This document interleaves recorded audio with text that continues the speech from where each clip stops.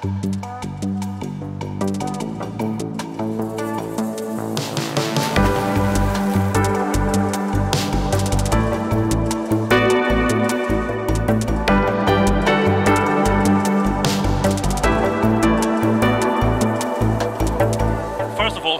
there's a lot of us in here, but I'm going to get started because my timer started and I'm going to run through this.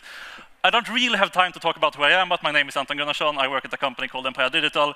I have a podcast called ASDF, which is in Swedish, but the domain is pretty awesome, so I had to put it up there.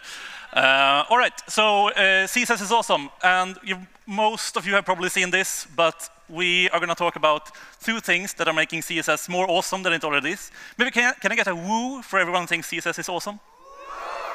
That's much better than I thought. This is just JavaScript CSS haters, was my assumption. No, but we're going to walk through the has selector, which is basically the parent selector, and we're going to look at container queries. So I'm going to run through these demos because I've made myself look stupid because I have so much content. So we have this form with a label, and if you have an error in this form, you would like the label to also be styled something. So if I write something here like Nordic.js, and then I do this, you see the label turns red, and the form itself. And if I do something like email.com, then it turns green.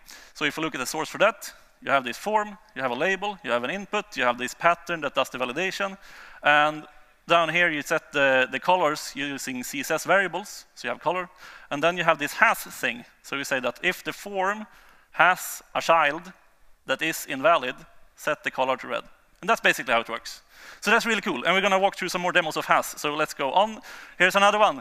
Is this a great lightning talk? Yes, no, or other. And if I select other, look at that. This is just CSS. It's amazing. And if we look at the source, we have the same thing. We have this other class, and we have this reason input. And you set that to display none as the default, and then we have this thing like if the form has an input that has the class other that is checked, then the reason input that is also a child of the form, set that to display block. Perfect, yeah. Moving on. Here's another one. All right, I stole these images from Nordic.js website. Don't sue me. But you can see this is also pure CSS. And the cool thing with the has selector is that I'm actually styling like the things I'm not interacting with. So if we look at the source, it's basically a grid with some items. We set that one grid item when you hover it, set the scale, and then you say that, all right, the grid has an item that is hovered, then set all grid items that are not hovered to opacity 0.15. And that works just like this. It's fantastic. I'm on time, way after already. All right, this is a tab component also built with CSS has. Fuck the source. I don't have time for all this clapping. We have to move on. All right, here's another one. We can count children. So if you do this, I forgot that was a temporary image. But this is me after I've been at the barber later. All right, so if we add this, look at the emoji at the top. It changes. Woo, it's fantastic. And this is a horrible code, though. It's just you hard code every child and then you do things. Yeah, all right, moving on. This is dark theme. You can do this. Sorry for the flashing. But you can do this in has, like just do a checkbox and then set the root variables and yeah, moving on. All right. Yeah, now it's container queries. So container queries lets you query the width or height and stuff of the parent instead of the entire viewport. So in this case, we are like checking on, all right, how many children do we have? So if I have 2 children, let's style them like this. If they are 1 children, style them like this. And the cool thing is this isn't based on like how many children, it's just based on how much space this single component gets. Looking at the source, we have time now. All right, so it's a list, and we have this like container type. We set that to inline size, which is like a thing you can look at later. We set the background color for like the default to gold. Then we have this container query. So we set like if the min width is 45 characters wide, then update the background color to Rebecca Purple.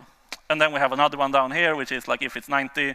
And yeah, that's basically how this works. So you can do this, and it's also really cool.